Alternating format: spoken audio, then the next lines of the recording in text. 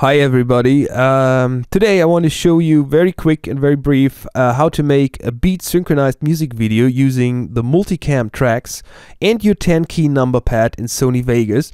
And you basically end up in a situation where you can kind of call your shots like a VJ, you know, and I really think this is cool because I'm a musician. I just want to bring out my music to YouTube, but to do so I need a video, and I hate when people just have great music but they just have one picture they show all the video, you know. So I figured out this is a cool way maybe more people make actually you know, kind of little clips with Sony Vegas. Okay, here we go. I made a little demo clip. I want to show you. It's this one.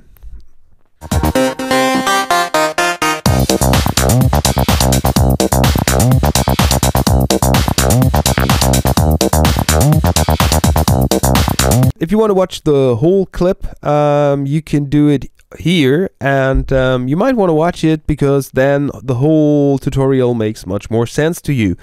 I assume you did make a music video before, you know, so I'm just gonna go through all this very quick. Okay, I imported my music in here, and I loaded 9 video clips I want to work with. And the first video clip is an example, you know, just this little effect I found in one of those public domain movies I collect. And I just picked out this little scene, and I looped it half the way through the song, and then I thought, oh, well, now it's boring, and I found these eyes rolling, and I did the same. I just copy pasted it to the end of the clip. So, and what next? On the next track, I put a, you know, an old Superman clip, and on the track below, another part of that Superman track, little action scene. And then next track is this crazy guy. It's all Prellinger, it's all public domain, doing some jumps and doing some crazy stuff. Again, I just picked some scenes, some few frames, and I looped it all the way, you know, all the way through. So if you loaded all your stuff in here, what you do is simply you just select all your video clips. Let me do that. Okay. And then you go to extras, and then you go to multicams, and then you say create new multicam track, pong. And what happens is that all the tracks you got are now in one track, kind of layered on top of each other. So, and the fun part starts basically when you hit string control D. That actually turns on these multicam tracks editing sessions, whatever. And you can see in the preview window changed as well, and it shows all the previously made tracks, you know, they just are now inside this one track. Okay, so now we are in multicam track editing mode. And I'm just gonna hit the space bar, and I start pressing my number pad keys like 1, 2, 3, you know, 6, all the way up to 9. And as you can see, all takes are changing, you know. Now we can get, you know, kind of creative, and I'm not sure if it's gonna be really cool here in this tutorial because you have to be kind of concentrated on what you do now, because you have to remember a couple things. First, you know, there at number 1 we put the intro. Then I have 2 long clips of Superman, which are supposed to be a little bit like the background story of all that. And then I have 4 and all the way up to 9 little strange loops and snippets I want to use. So what I want to try to do is I want to cut back and forth from 2 and 3 to like all the clips from 2, 4, and 9. You know, all the snippets, all the little loops. You know, always kind of forth and back to the longer longer shots of the Superman clip, you know. And maybe I can tell a good story with that, maybe not, who knows. I'm just gonna start now, and we will see what happens, you know. Okay.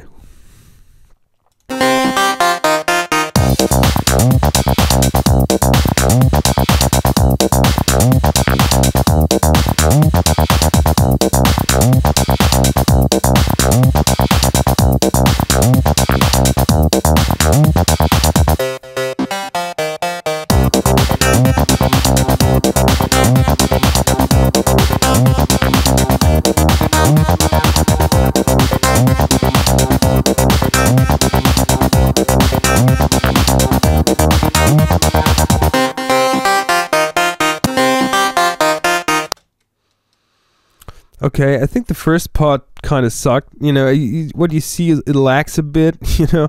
Okay, but let's check out what we did. Hit string D again, Control Shift D again, and you're back. And let's see what I did.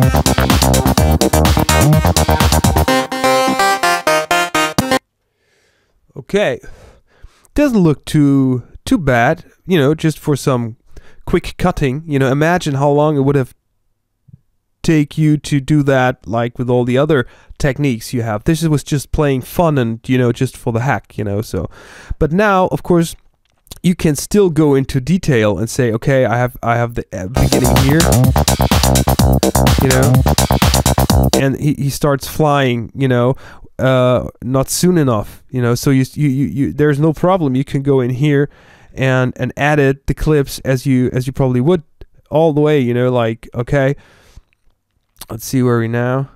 He's jumping here, so we want him to be already flying here, so we would do it like this, you know. Maybe too long. I think you get the point, you know. You can actually now go into fine detail. Have